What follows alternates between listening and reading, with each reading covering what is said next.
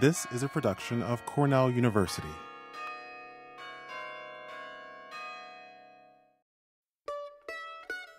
Welcome to Mann Library's Chats in the Stacks Book Talk series. In today's talk, originally presented at Mann on November 3rd, 2011, nutritional scientist Sera Young presents her new book, Craving Earth, and the subject of pica, the urge to eat clay, starch, ice, and chalk that has been a phenomenon among humans, particularly women, for a very long time. Merging history with intimate case studies, Dr. Young's book offers a rich source of information, helpful to a broad variety of researchers and health practitioners, about a nutritional issue that is still only poorly understood. I'd like to start out this talk by saying how fun and gratifying it is to come back to the place that made this book and so much of this research possible. This place meaning Cornell generally. It's a wonderfully multidisciplinary institution. Oops. And then more specifically, the Division of Nutritional Sciences, where I received a lot of support. Then most specifically, this library right here, the library systems in particular here, just made it happen. From the Interlibrary Loan, Mann Library, Olin Library. Thank you. So I'm going to start out reading by just reading 2 pages of the book to take you to the moment when I knew pica was waiting for me. And by the way, you can say pica or pica. It's kind of tomato. Europeans tend to say pica. Americans mispronounce everything, so they say pica. Either way.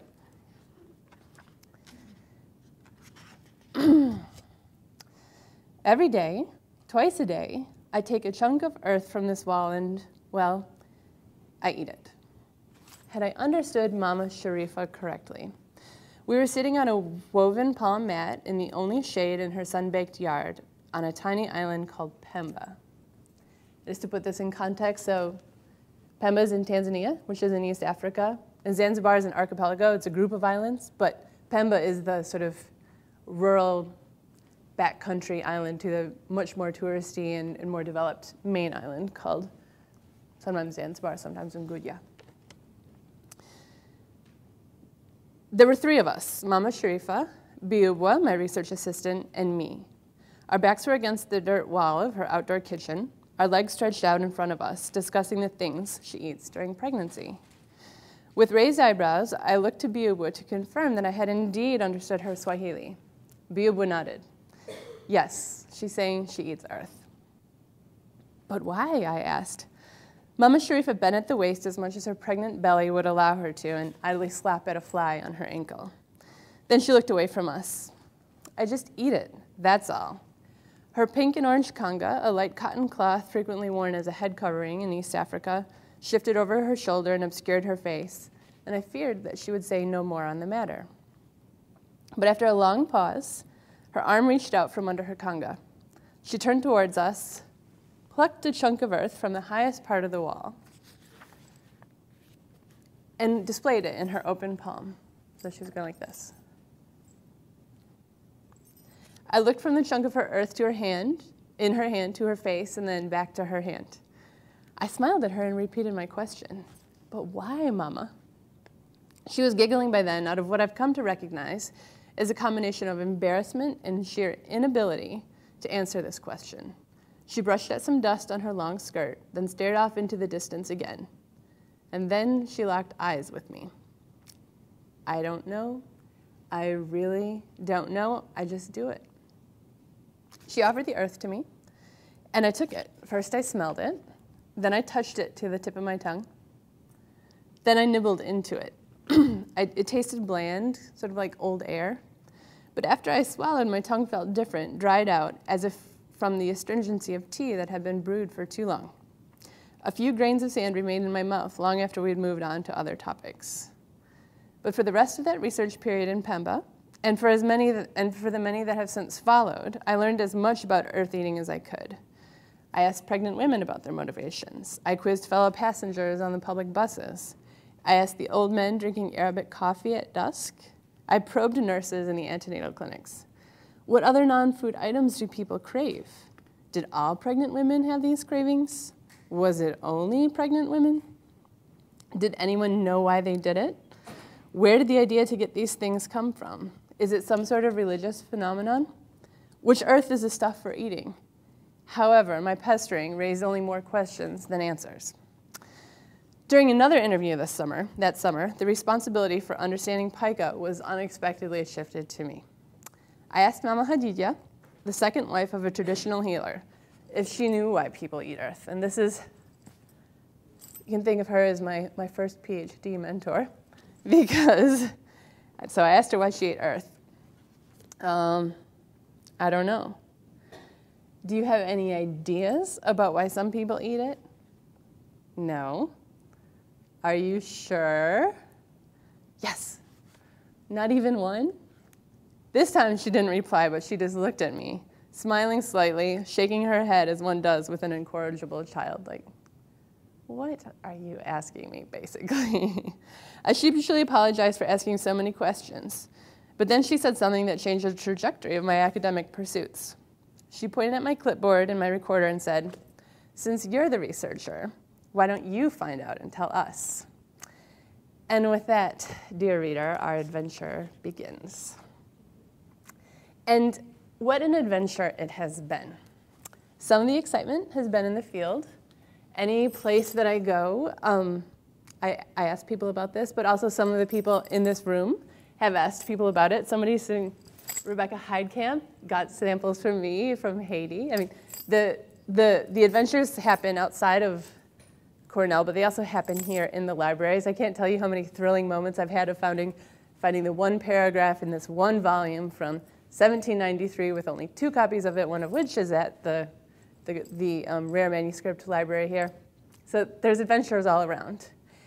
And I can tell you, I have a lot of references on pica now, more than 3,000. And there's all different types of information.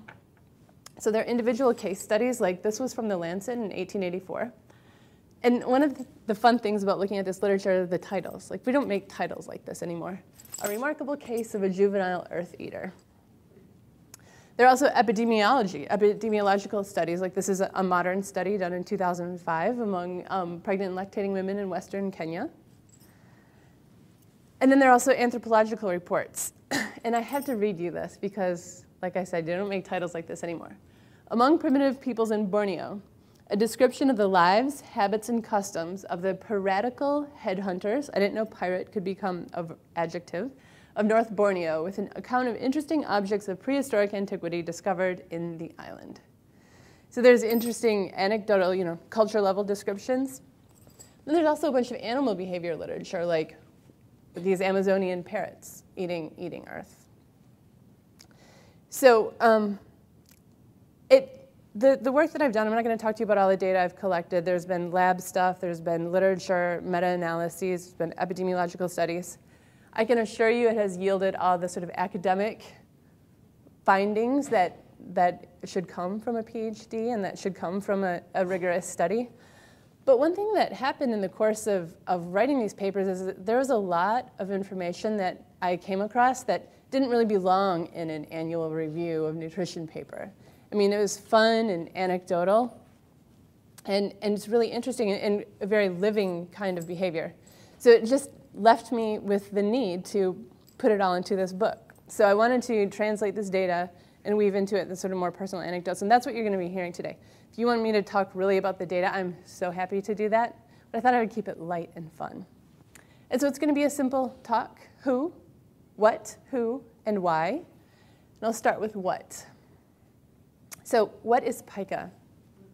This is actually pica pica. That's the name that Linnaeus gave to this bird. The phenomenon of non-food cravings was given the name pica in the 6th century AD by Edius of Amida.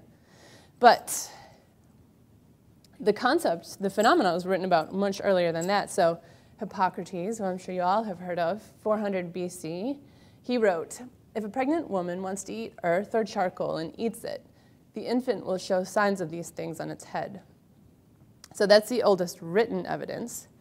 But in fact, there's archaeological evidence suggesting that Homo habilis, so our ancestor from 2 million years ago, engaged in geophagy. During the question and answer session, I'm leaving lots of room for it. You can ask me how we figured out that. But just in case you think it's something that's very old, I'd like to show you a thoroughly modern lady who is also engaging in earth eating. So you can see she has beautiful glittery fingernails and an exotic front tooth emblem. And she's enjoying white clay. And if any of you get a hankering for it, I do not receive a kickback from this, but there is a website on which you can have earth ordered and delivered discreetly to your house. Yes, I have done that.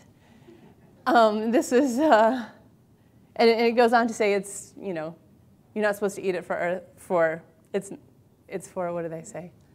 It's something so they don't get sued, but in fact, this is what the purpose is.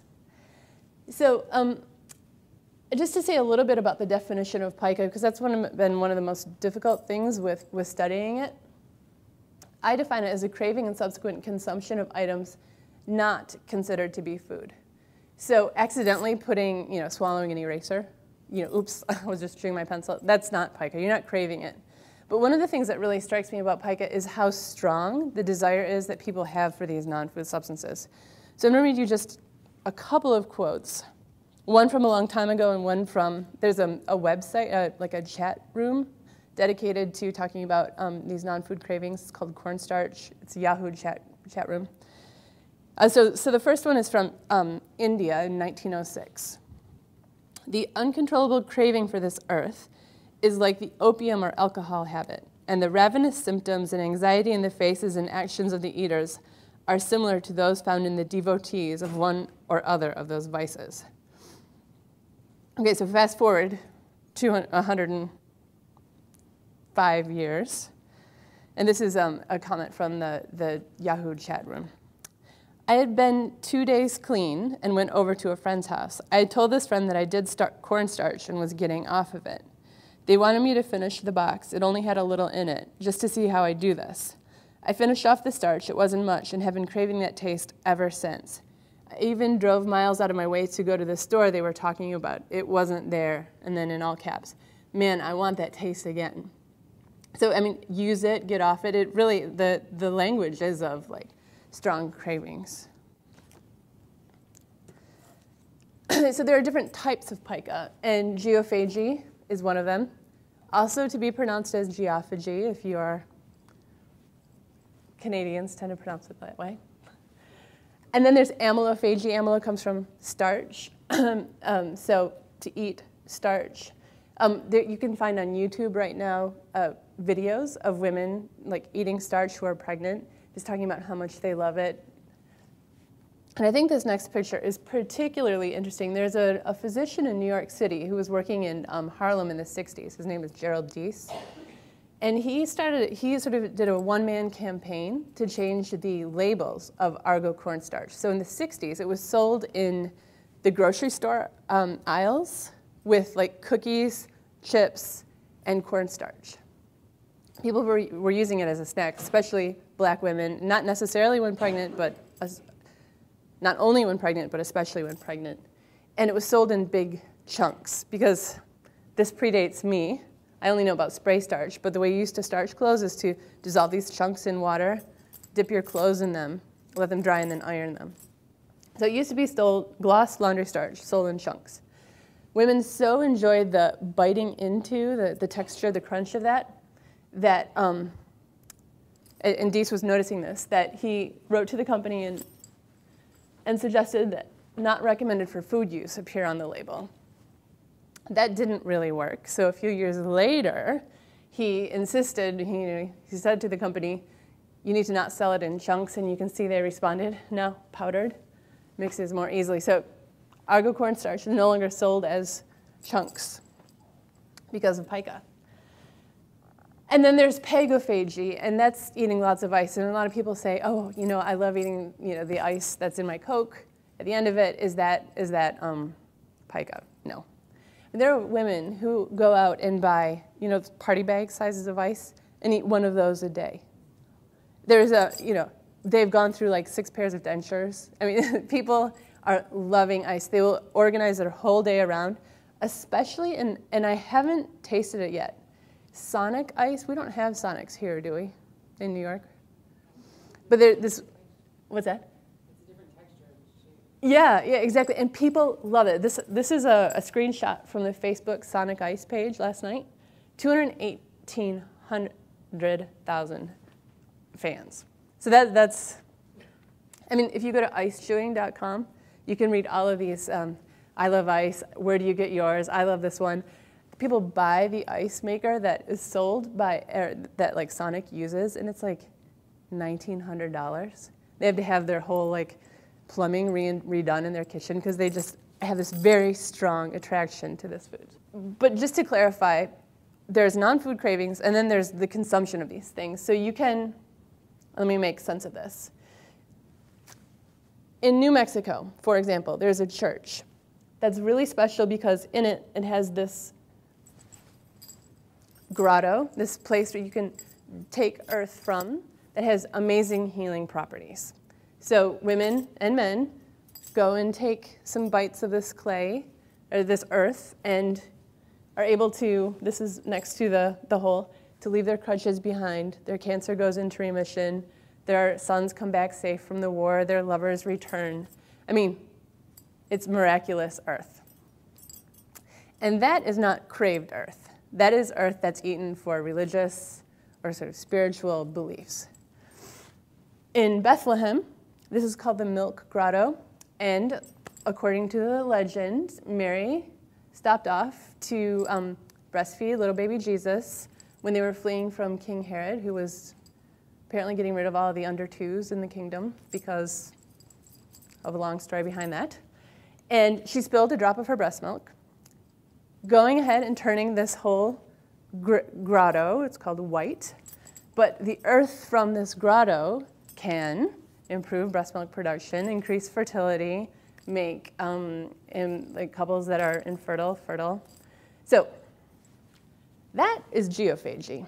Eating earth from Chimayo in New Mexico or from the Milk Grotto is eating earth, but it is not pica. Is that all clear? Okay, so that's that's what. But how about who? And in a way I can tell you everywhere. Not everybody, but everywhere. So one of the things I did was make like this database of all the cultural reports of pica, of earth, this is only geophagy, of geophagy in the world. And what emerged is that it's almost in every country there's been reports of it. And you can think of, there's a lot of bias of some countries being studied more than another, but almost everywhere it's been reported. So that's where. But then who? And I can tell you that pica, and especially earth eating, and pregnancy go hand in hand. In so many places, husbands are saying, or I should say husbands, baby daddies are saying, I could tell she was pregnant because she was eating earth. Or I knew I was pregnant when I looked at that clay and my mouth started watering. I mean, it's almost a one-to-one relationship. And we don't have great data on prevalence in every country, but there have been some studies of prevalence, and there are long academic appendices in this book. And you can see it's like randomly. Nyanza province, Western Kenya, 45% of pregnant women were eating earth. Here's one from Camden, New Jersey. This particular study is fascinating because the interviews were done when women were in active labor. Now, I mean, I read that before I had gone through active labor, and I was like, well, that's sort of a precise time, no recall bias.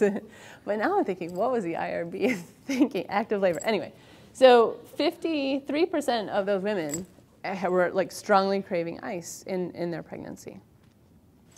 But it's not just humans who do it. There are caves created in areas of Kenya from elephants digging out particular earth with their tusks. And this is a picture in black and white, unfortunately, but this is of a Zanzibari red colobus monkey. And what he has in his mouth isn't clay, but it's actually charcoal. So there's an area where charcoal is manufactured in developing countries, and so, well, at least in Tanzania, where this is like the area where it's made, and then you sell it in town. These monkeys are stealing charcoal from here and eating it and fighting over it. When I was describing pica, I talked about the 3 kinds of major types of pica, but I didn't say all of these other substances that people are craving, like When they can't find clay, they'll eat paper or chalk, chalkboard chalk, or charcoal or ashes, dust, plaster. A lot of it is dry, powdery, absorptive things. And this is hot off the press. This is some baboons who were recently photographed. This is like last year. And this woman, bless her, observed like 3,000 hours or something of monkey hours. And to see who was eating this clay and when. And this is the first time that we know how to differentiate. Like we would say, like, oh, elephants eat it or they don't eat it, or red colobus monkeys eat it or not. This is the first time we know by life stage who was eating this stuff. And I can tell you, it's those pregnant baboons who are hitting the clay harder than anyone else. So, good job, Paula.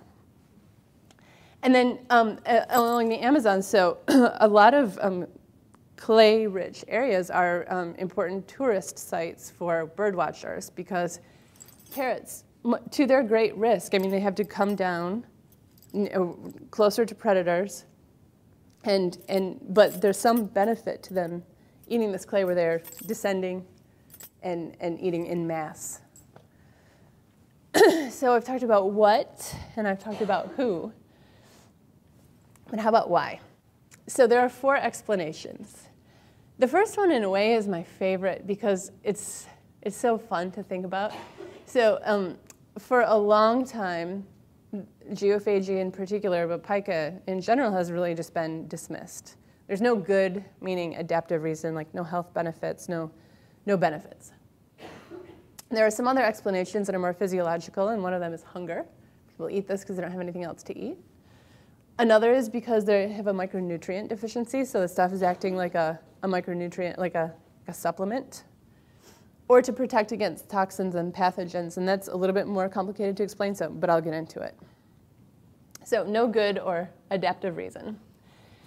There's a lot of the people who are eating this are sort of easily dismissed.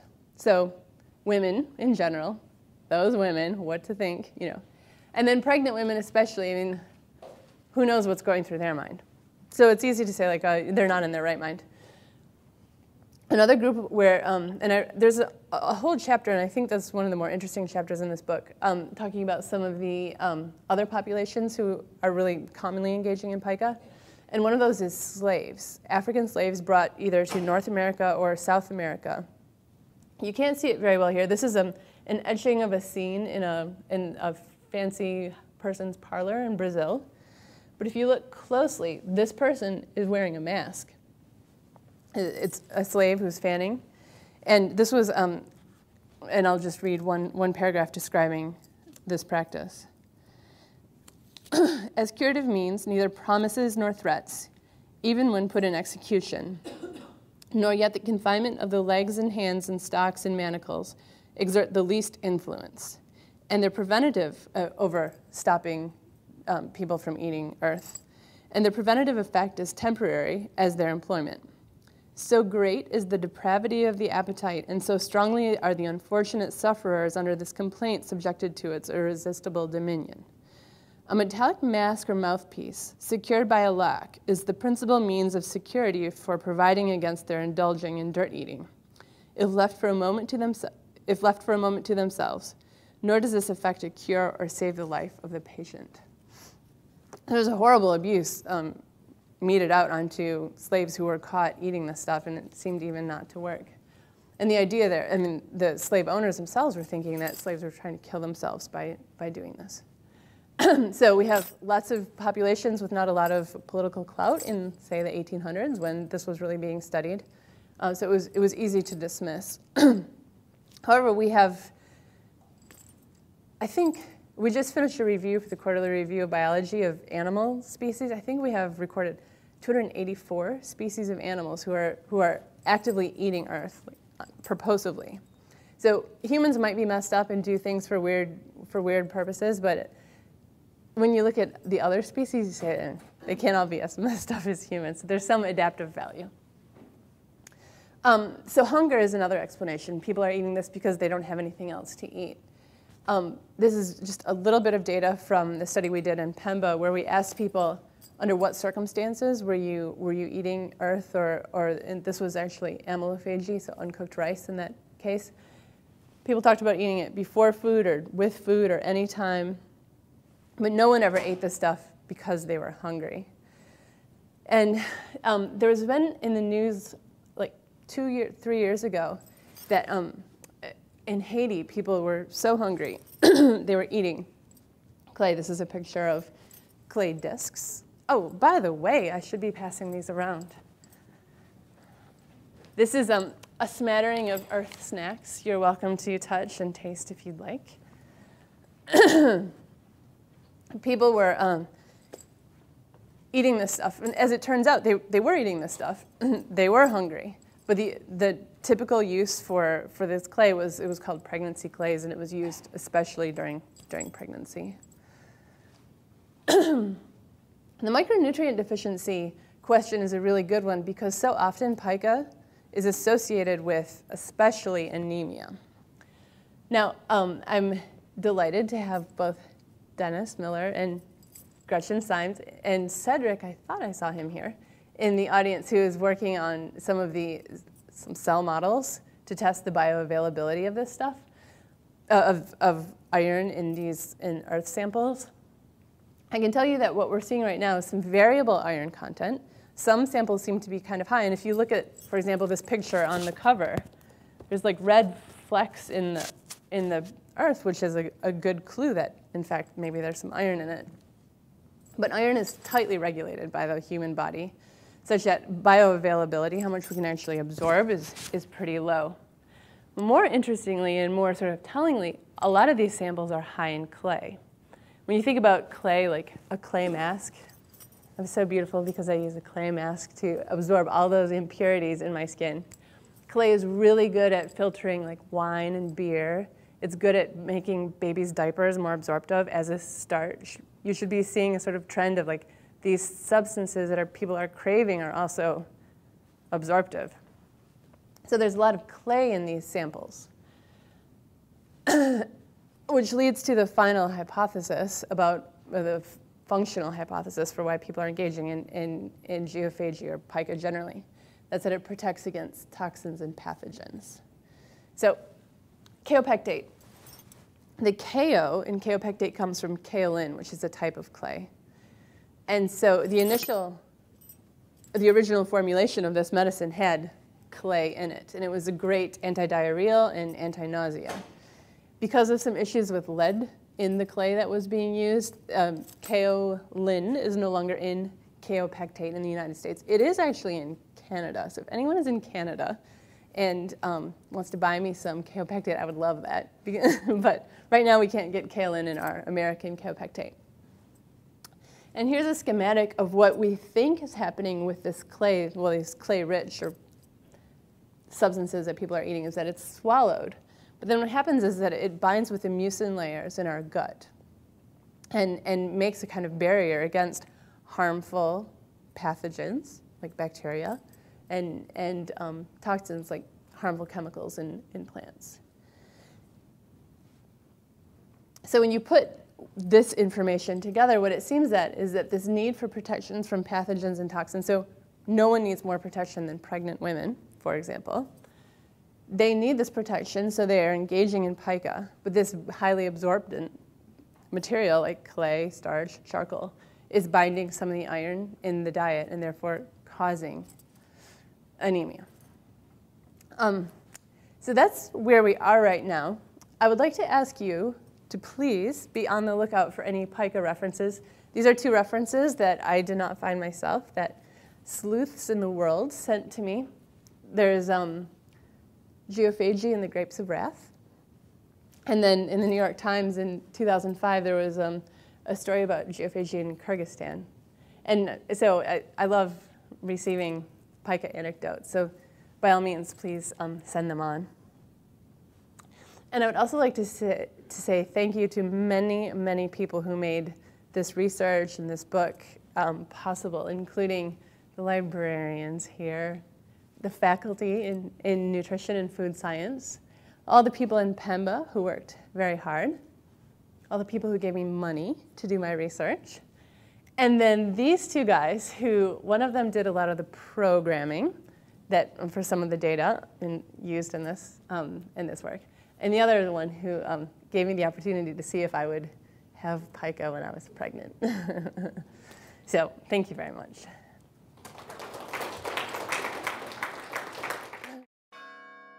This has been a production of Cornell University. On the web at cornell.edu.